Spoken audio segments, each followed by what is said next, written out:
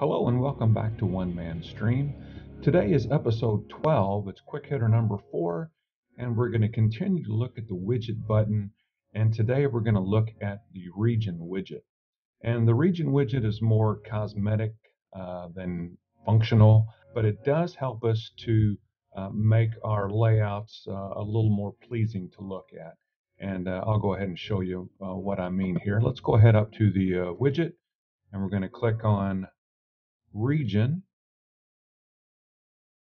and then we're just going to call this test region, and let's make it a nice bright orange so we can see it. And it's sizable in both length and width, and let's just go ahead and position it right here. So this allows us to do something pretty neat that you can't really do without it. It actually allows you to move things in a group. So let's go ahead and create some buttons. We're just going to go up here and create one. Button 1. Okay, so here's the button that we created. Click OK, and we're going to duplicate it a few times. I haven't spoken to this point, but I'll show you what I did right there. If you have several buttons that you're going to make that are going to be very similar in functionality, you can use this duplicate widget. So I'm going to duplicate it, and then I'm going to move it out of the way, maybe.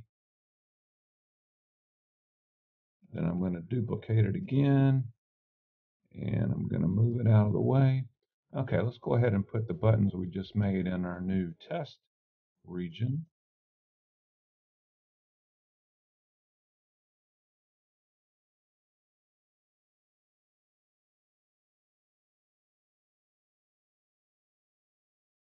All right, and this is where the cool part comes in. If you click up here on sticky and you click it, it's going to turn yellow, and then you can move this whole region, this whole area, wherever you want to.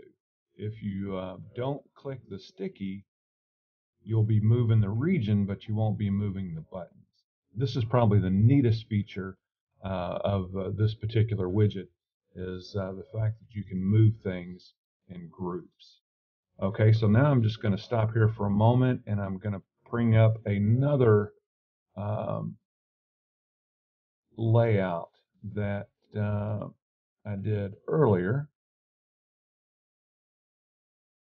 And this is what I mean by being able to move things by region. If I decide that I don't want my replay functions to be here, I can just move them over here all at one time. Notice that the sticky is clicked, and you know that it's clicked when it's turned yellow. And I can bring this back here if I'd like to. Here's my overlay channels. I can do the same thing. So it's just an easy way of changing the appearance of your production layout. If you're not using the region widget, it's not possible to move these things in groups, and it does make it much easier, and it is a little bit more pleasing to look at when you have your regions with different colors. So that's really everything I wanted to show you in this quick hitter. If you haven't noticed the sequence of episodes that we're putting out, we'll do a quick hitter, and a quick hitter is really just focused on one particular part of vMix UTC, and it's been mainly the quick hitters have mainly been about the different widgets. We've covered button, label, list, score. We're going to cover text widget and timer, and then we'll also get to volume, T-bar, and playlist. We'll cover all these, and those will be quick lists. Those will be quick hitters, and then we'll come back in preceding episodes, and we'll do a little bit more of a deep dive. We'll show you how to incorporate it in your production, how to do some automation with it, and once again, the quick hitters are basically the widget explanation. All right, that brings us to the end of today's episode. I hope you found it somewhat informative and somewhat interesting. If you like what we're doing here, please like and give us a thumbs up. And please subscribe so that you'll be alerted when new videos are posted.